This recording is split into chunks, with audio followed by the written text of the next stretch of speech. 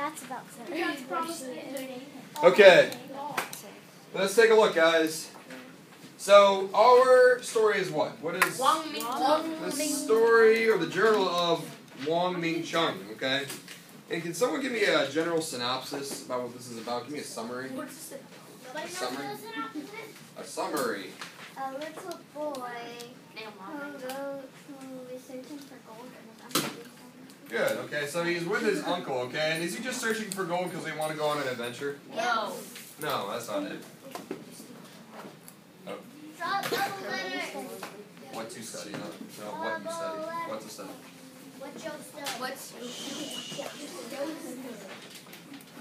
Alrighty, guys, so for the kids who are out today, let's make sure that we're being respectful and that they can hear, so we're paying attention, okay? So when we record this. Wait, who's off today?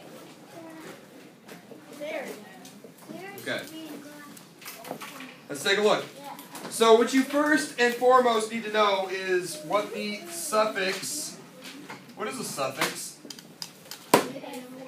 It's the end of a word, okay? The suffix ent. Okay? So on your sheet, I went ahead and provided you the example of different.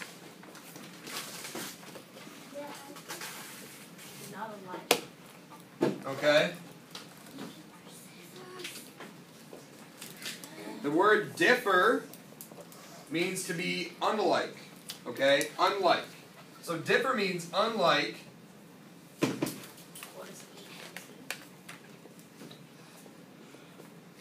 And the word ent means the quality of. Okay? So this is the quality of.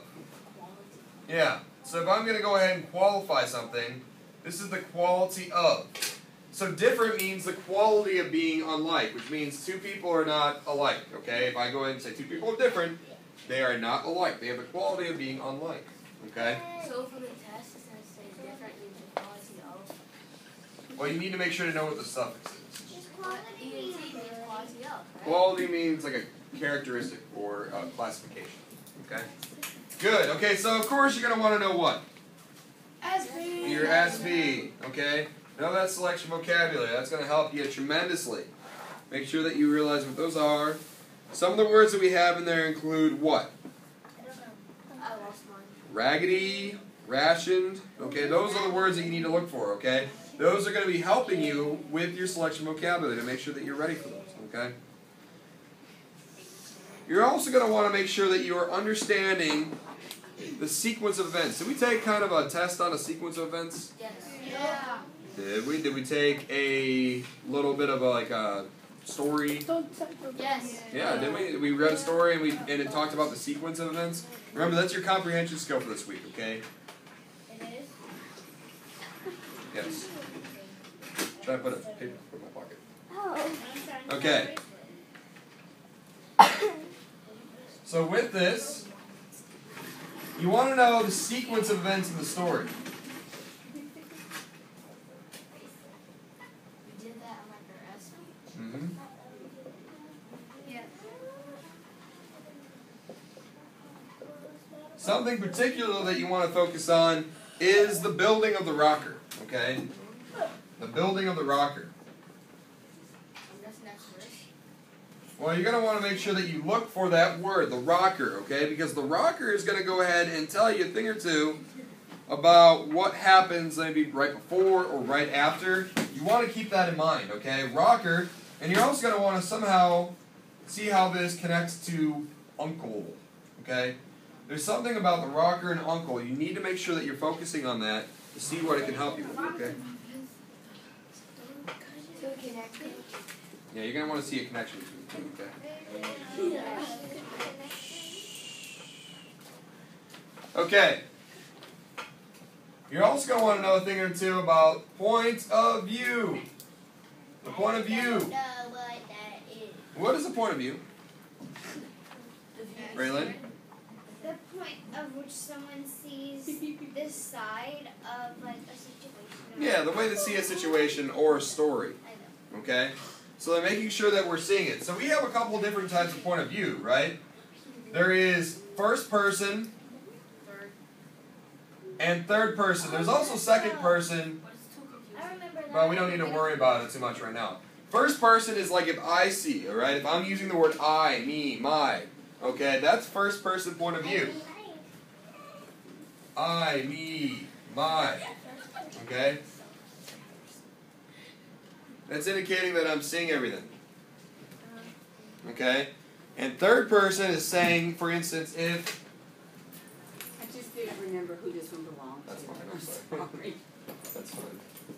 I knew somebody would say, "Where's my surge protector?" She did.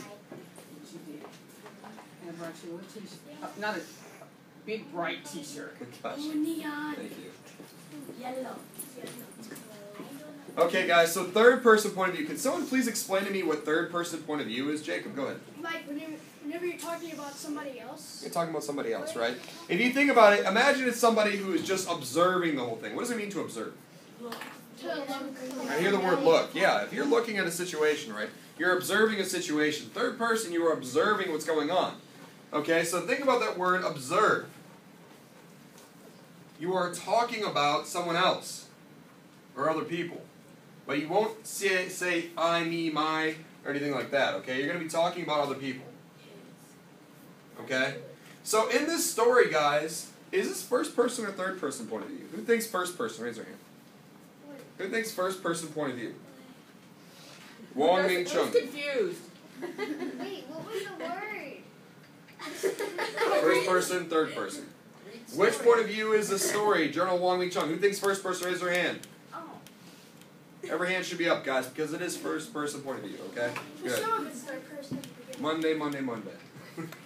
Okay. I was waiting to see if they recognize her. I don't mind Which is y'all know what the word formal means, huh?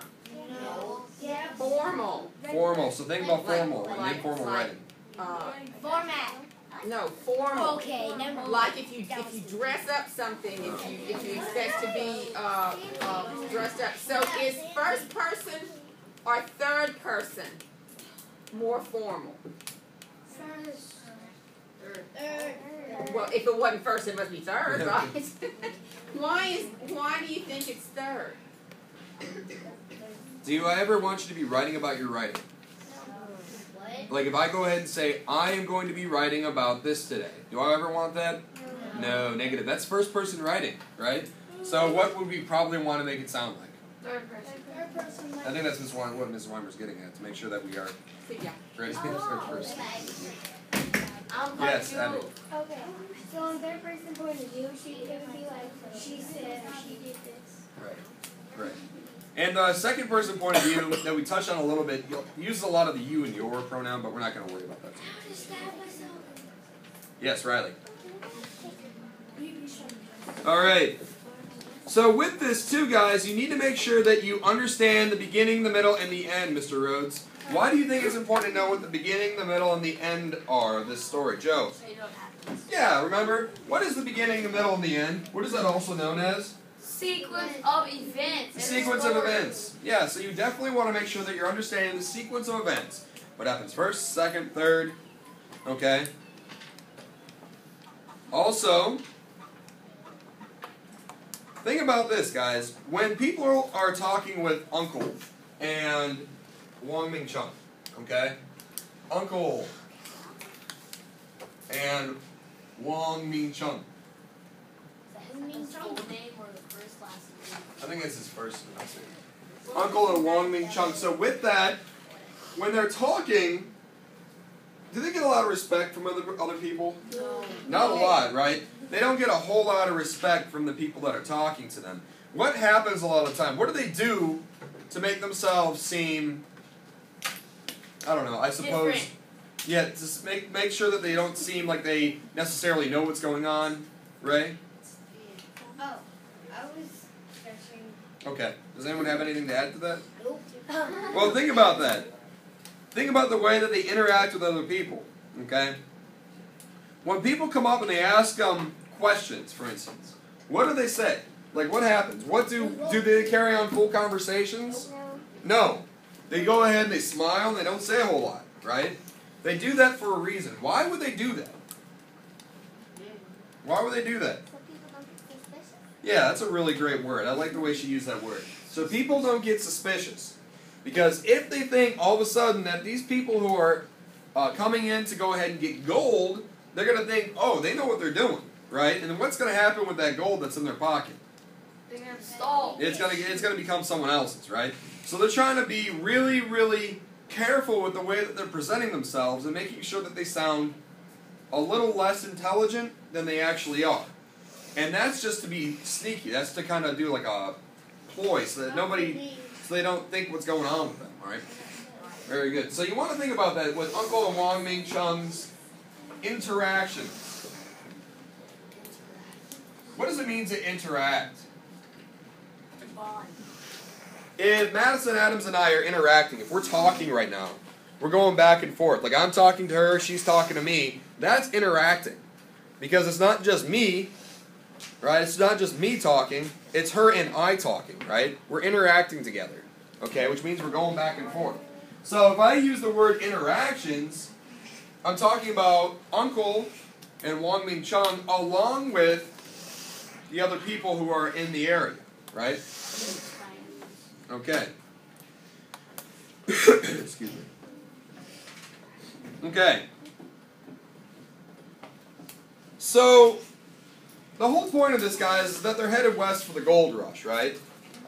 But are they trying to send gold to China? What are they trying to send to China, back home? Money. Money. Yeah, they want that money, right? Elizabeth, why do they want to send money back home? So their family can have money for them. Yeah, they want to send money back home for their family. They want to send money back home for their family, not only to go ahead and benefit their family, but also to kind of what? What do they want to do? Give them money. Well, they want to give them money, but they want to do what with those people? Eventually do what? Yeah, to the poor. Keep them alive. Okay, a little bit more. Monday. Buy rice. Bring them over, right? They want to go ahead and bring them over. They want to make sure that they're bringing them over eventually to immigrate to the United States because it costs a lot, right? We talked about that. It's expensive to immigrate, and so they want to make sure that they are getting money first, okay?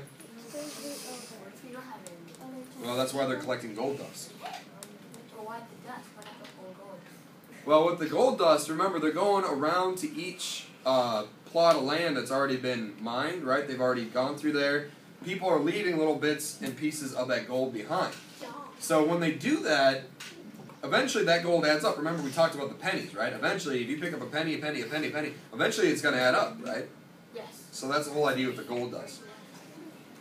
They might get lucky and find like a lot of gold, but if they're just collecting the gold dust, eventually it's going to add up, right?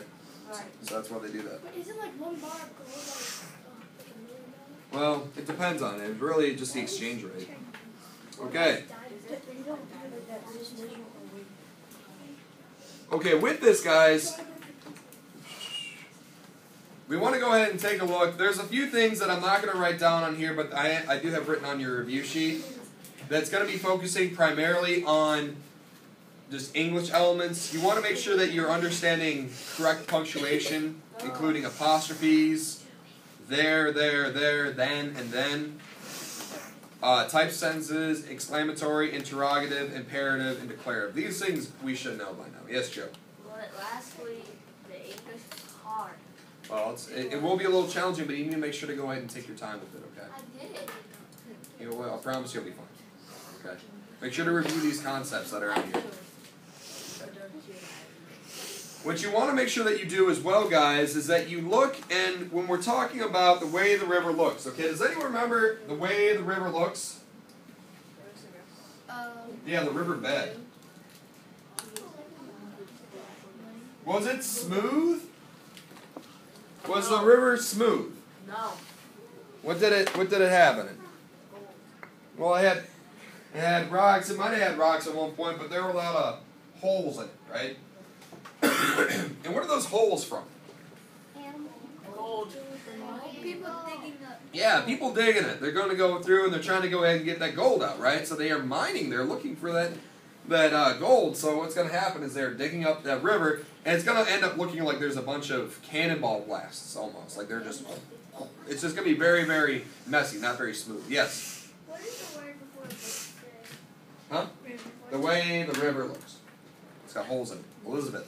Okay, I've got mine underground.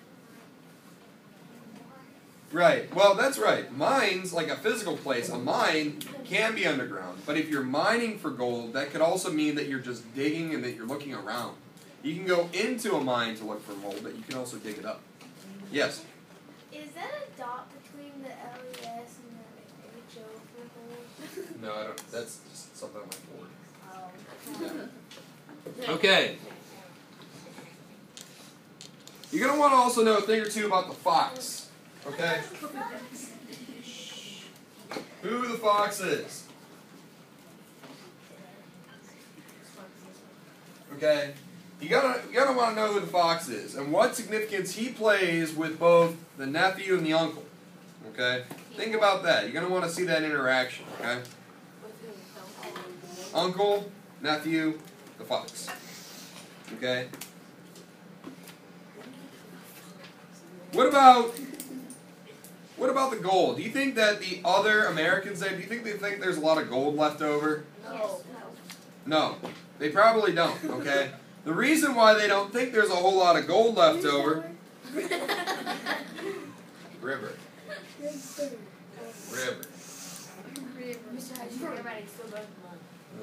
River. Okay.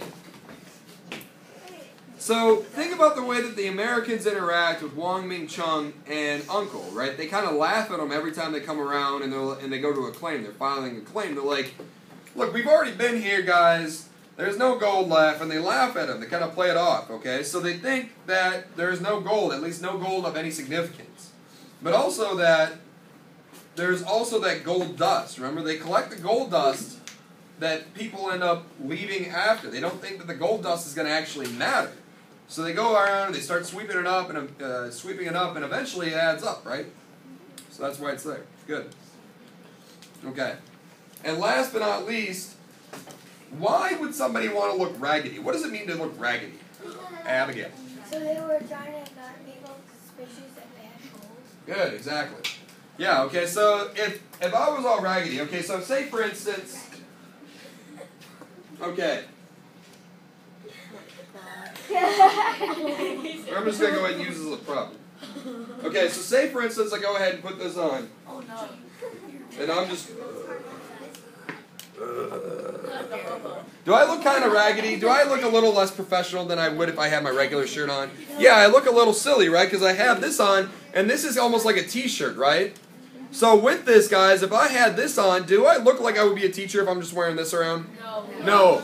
But if I go ahead and take this off, and I have my regular shirt on, with my tags and everything like that, Mr. Rhodes, don't I look like a teacher now? Yes. Yes, I do. So So the whole idea, guys, is that they're changing the way that they look so that people aren't suspicious of them. That's the whole idea. What if they think it's teachers? Oh, you're asking something to be really trashy.